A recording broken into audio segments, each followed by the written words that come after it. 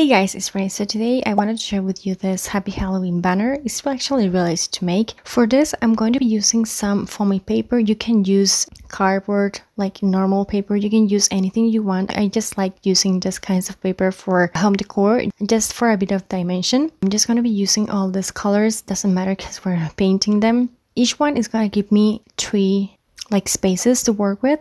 I'm just going to be folding them in three parts like this and then just cutting those two parts. Those parts that I cut are going to be like my three pieces, and so I'm just going to be taking my ruler, my pen, and trace a space. Going to be doing that in both sides that I marked, and I'm going to cut them. Now each one of them I'm going to be cutting more because I thought they were just like too high for what I wanted to go for. So I'm going to be taking my ruler again, and I'm going to be marking that twice, the space of my ruler. This is personal preference. If you want your letters to be a bit higher than this, just cut less. And then I'm going to be working on the letters themselves. And these are just a bunch of lines all over. I'm going to be making my H twice, pretty much marking three lines, two on the sides and one across. And then my A's are going to be like two lines like that, with a bit of an angle, and then one in the middle.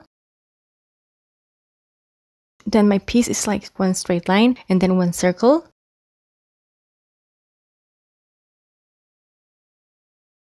For my Y, it's going to be two lines like this, like a cross, and then one in the middle in there.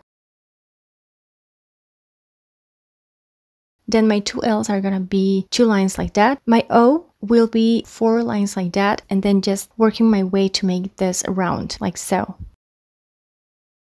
For my W, I ran out of foamy paper, so I ended up taping leftover pieces because I needed more space than just one of those squares. But my W itself is gonna be four lines like this, with a bit of an angle of them. Then my two E's are gonna be four lines, one like that, and then three across. Then finally my N is just three lines, two of them straight, and the one in the middle with a bit of an angle. You can start off with black paper or just black foamy paper. I just ran out of it and using what I have, so I'm just gonna be painting this with some black acrylic paint. I gave all of them three coats just because I wanted it to be black and pigmented, and I gave one coat to the back of them just to make them a bit heavier. But I'm going to be decorating them using my purple, green, and orange acrylic paints and this sponge thing that I have. But for this next step, I'm going to be using this part, which is pretty much like a dotting tool, a big one, and I'm going to add dots in a polka dot pattern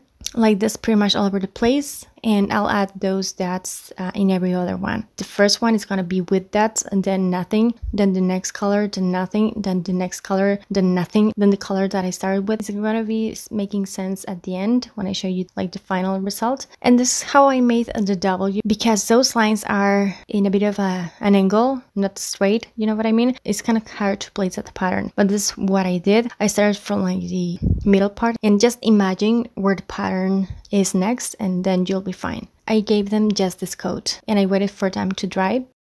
I'm going to be taking my sponge again and my black acrylic paint, just a bit of black paint. I'm just going to be sponging those dots because we don't want to cover those dots. And what I want from this is just go over my dots and just make them less vibrant. Just because I want this to look like an old Happy Halloween banner sign, you know what I mean? I don't want it to look brand new. Then to hang them, I'm going to be using the setup that I placed on my wall last December when I did my Christmas decorations, and I've just left them there. There are some clothespins with one of those tapes that you just tape things on the wall without having to hammer anything, hanging my letters with my small clothespins. But yeah guys, this is the Happy Halloween sign banner that I wanted to share with you. I honestly love it. The black sponging at the end, I'm glad I went for it because I think it looks better with that. It's pretty much up to you though. I just wanted the colors to look less vibrant, kind of there but not so in your face. But yeah, this was pretty easy to make, affordable. I think it looks really cool. I really like it, and hopefully you like it too. And if you did, don't forget to give this a thumbs up. Check out more affordable Halloween home decor that I have on my channel. Subscribe for more. Let me know what you think of this one and share this. Thank you so much for watching. I'll talk to you later and take care. Bye.